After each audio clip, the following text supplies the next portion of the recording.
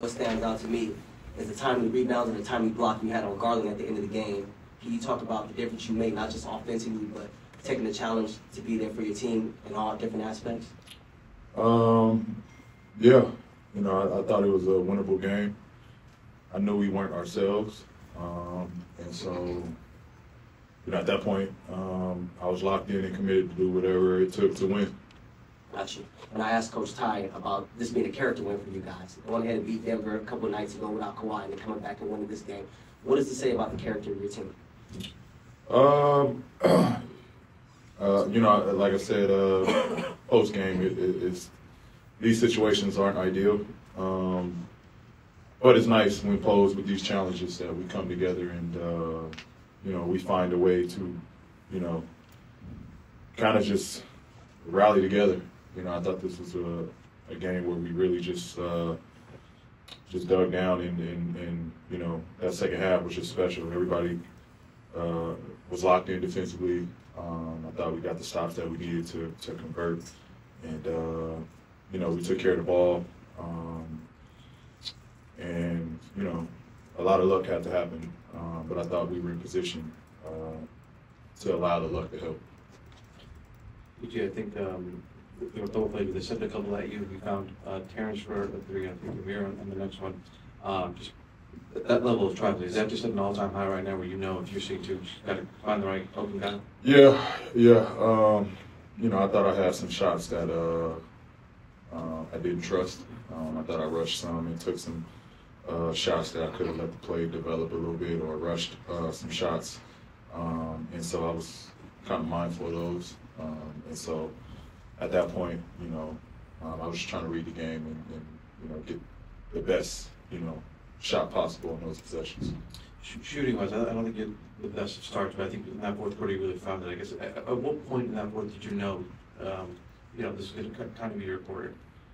You don't know, but T-Lou trusted me to, I told him, don't take me out. I wanted to stay in, and I just felt we were making a good push, and he trusted me to just continue on, and you don't know, but like I've been saying, I'm just played till the clock hit zero, and I just thought we were in striking range, and my aggression just got higher, and so it was just a will to win at that point. Okay, Paul, during the summer we see you working a lot on your counters, and it translates into moments like this, ending with the side step. Can you talk a little bit more about the unseen hours that you do? Yeah, I spent a ton of hours in the gym, and the snippets that have made it on Instagram or on YouTube, I'm doing those repetition, or that's been my repetition of moves over and over again, and just being comfortable in those spaces. And honestly, I feel I can get any shot or any look that I want to, and so at that point it was just trying to read where I could find space, and going away from 2 7-footers seemed ideal in that moment. Hey, Paul, so you've been in the Clippers for 5 years. So you know how these afternoon games are. What we always ask you about, y'all been down double digits in all of them at some point. You mess around and won 6 of those games that you got to come back and win. What is the common thread of that time where you make that comeback push? What is it that happens where you guys are like, all right, we're ready to start playing now? It's just a desperation. I think the team understands the desperation, and it's either you lay down or you could try to do something different. And for us, like I said, we knew that first half wasn't us. Defensively, 80 points in the first half. It was just no defense being played at all on our behalf. So I thought defensively we stepped it up and played a little bit more physical. And we just kept chipping away. And at that point we just gave ourselves a chance, honestly. And that's been the case on all of those occasions that we came back. We recognized it wasn't us. and we just addressed it. Just to follow up, like, because you got another one of these next week, and then you know how the playoffs are. Like, y'all gonna have at least one of those in the playoffs. Like, what can y'all do when the time comes to where y'all can be ready to start those games and just play a normal game in the afternoon? Yeah, I mean, not sure. We're not there yet.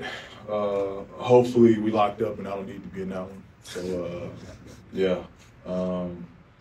But my focus is this next one with Phoenix, and so we'll get there when we get there. Take two more. With Curry and Paul, what's happening? You spoke on having a coach that trusts you. Can you give your thoughts on that? Like, what does that do for you to have a coach that trusts you to make the right decision? And also, for years, you've been a huge advocate of women's basketball. Can you elaborate on how women's basketball has emerged this year? Yeah. The first question, it means, everything, obviously. T-Luke trusting me with the ball in my hands, trusting me down the stretch, trusting me with the minutes. It means everything for me to go out and do what I do, and, for him to know, that the ball is in good hands for me to play make and kind of take over, and,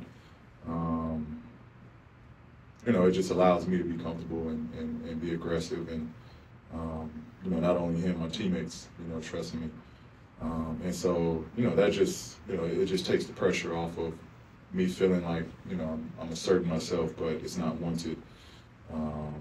So, that helps in that scenario. But the women's game, I think, is awesome. I think it's great. It's at an all-time high. They're getting the recognition that is much deserved. There's just so much star power in the women's college game. And I think, especially with Juju Watkins coming up, it just seems the torch is constantly just getting handed off from Caitlin to Paige to Juju. Angel Reese, of course, I think was probably the most iconic to start it off. And then now it's just a wave of women getting notarized, in which they should. But the game is special where it is right now. Again, there's just so much talent. I think for the first time, people are going to be tuned into, I won't say the first time, I won't, disrespect the game or the sport, but I don't necessarily know. But I for sure people will be tuned into the women's draft and who's going where, and I think it'll just be so much more hype involved around that because of, what the women have done in their collegiate runs. So I'm excited for where it is. I've been a huge advocate because my sister played, obviously, and watched her for years. So I'm very, close to the women's game. So, continue with support. And actually, shout out Juju Watkins. She'll be on the pod airing pretty soon, so y'all will see that. Unbelievable interview that we had with her. So, tune in the podcast, people. All right, last question, Joy. PG, Ty talked a lot about the job that the bench did to kind of keep this game close and put you guys in position to make the comeback. Can you just talk about how big they were for you guys tonight? With the bench? Yeah, they were great. I thought, Russ brought a ton of energy, which he always does. And I thought Mace was good. Amir, big three. Norm was aggressive, made some timely shots. I thought it was just a collective team win. I can't take credit for, none of it without them. I thought they made the big shots. I told T-Man, if he doesn't make that three, none of that would have happened to finish the game. And told Amir, without that shot, we're walking away with an L. So, those guys hit the biggest shots of the night or of the evening or afternoon. Checking your clock and shit. But, they made the biggest shots of the afternoon. And it couldn't have happened without those guys, chipping in and doing what they do. Actually, guys, thank you.